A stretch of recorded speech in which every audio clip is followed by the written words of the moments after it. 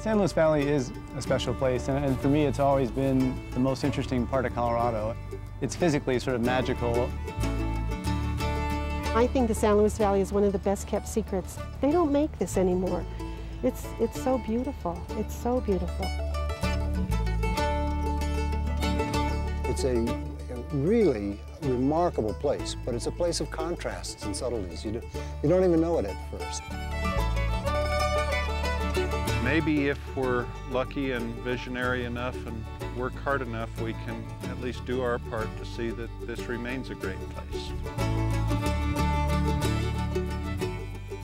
The San Luis Valley. In many ways, it's the quintessential Western landscape. Rugged mountains, expansive valleys, and the kind of wildlife that needs room to roam. The San Luis Valley lies in south-central Colorado, stretching from the Sangre de Cristo Mountains in the east to the San Juan Mountains in the west, all part of the southern Rocky Mountains ecoregion. It ranks as one of the largest intermountain valleys in the world, with a total area roughly the size of Connecticut. The San Luis Valley has always been at or near the top of our list. Any analysis of Colorado would tell you the valley really contains some of the most unique biological resources in Colorado. So we've always known it was a place we needed to be involved. It is a dry place, receiving only 8 inches of rain per year. But what makes the valley unique is, in fact, its water. The valley floor features thousands of acres of desert, but underneath lies a vast ancient aquifer, fed and refilled by snowmelt from the mountains. So amid the desert, we find wetlands, seasonal streams, and even permanent lakes. Including birds, mammals, and insects, more than 70 rare species have been identified here. The long, unbroken stretches of valley provide sufficient forage for herds of large mammals, like pronghorn and elk. My father tells a story about his mother standing in the kitchen of window and looking out the window and seeing from a distance a long line of what she thought was a wagon train. And as it got closer, she realized it was actually bison.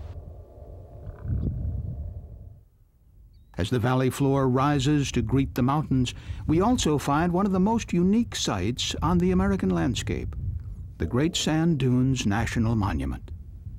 These spectacular dunes are formed by a combination of natural forces: the waterways, the wind, the aquifer, and the mountains. As we began to continue to do our work planning, and particularly in ecoregional planning, we saw it in a much bigger context. And that's when you sort of see the whole system and that functioning. And in a sense, we're not after any one species or groups of species or even communities of species in the San Luis Valley. We're after this system, this big biohydrological system that can only really be seen at that larger scale. The riches of the San Luis Valley have long provided sustenance to people as well. Signs of human habitation date back 11,000 years. Today it rates as some of the most productive land in the West. Ranchers, potato farmers, barley growers, and other crop farmers of modern times have prospered here for generations. The Coleman family came to the valley in 1872.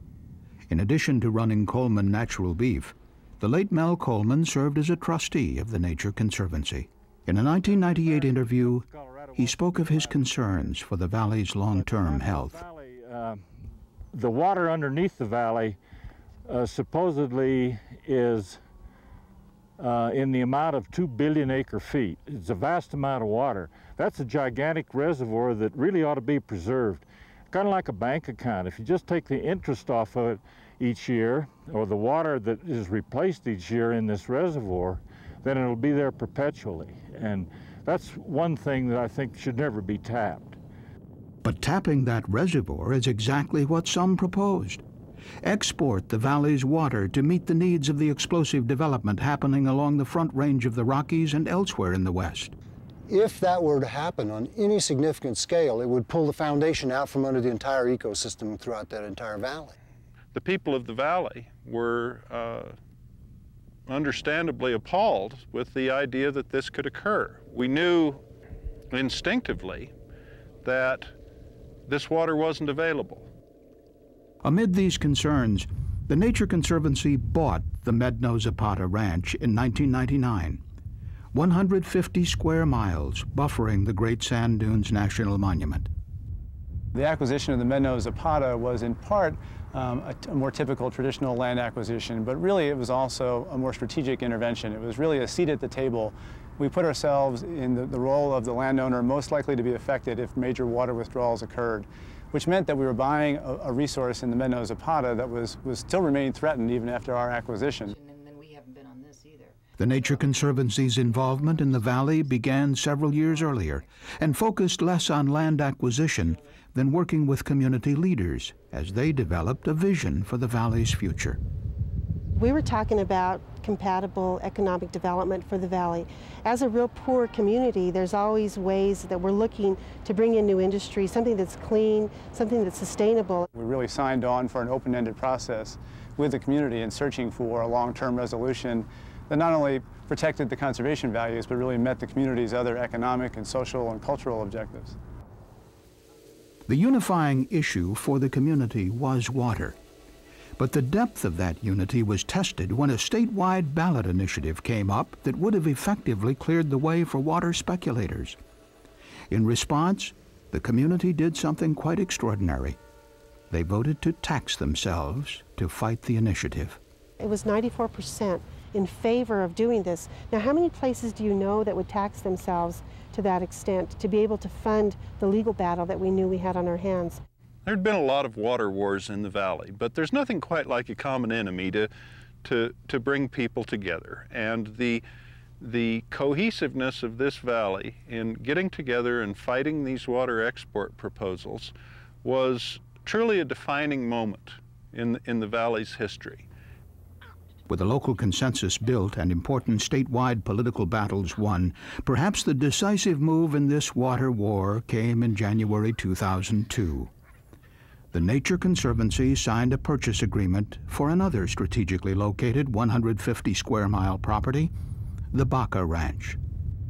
Its 97,000 acres represent not only the largest unfragmented landscape in the state of Colorado, but also a vital access point to the aquifer. The price tag, more than $31 million, required a unique consortium of private, state, and federal partners. With crucial backing from leaders across Colorado's political spectrum, it also brought the federal government's role to the fore, with plans ultimately leading to the creation of a new national park and wildlife refuge. It brought people from diverse backgrounds, diverse regions of the valley, and certainly a lot of state and federal agencies that maybe hadn't cooperated well in the past were convinced of their common interests. It was radical. More federal land, more park, and a federal water right to protect groundwater levels is a radical outcome that occurred only because of this sort of integration of a whole lot of non-radical voices really finding that middle ground. By purchasing the Baca Ranch, the Nature Conservancy and its partners are linking together a mosaic of federal, state, and private lands, protecting more than 330,000 acres and an important portion of the valley's groundwater. The lands will be managed as one enormous natural area, ensuring that one of the world's last great places endures.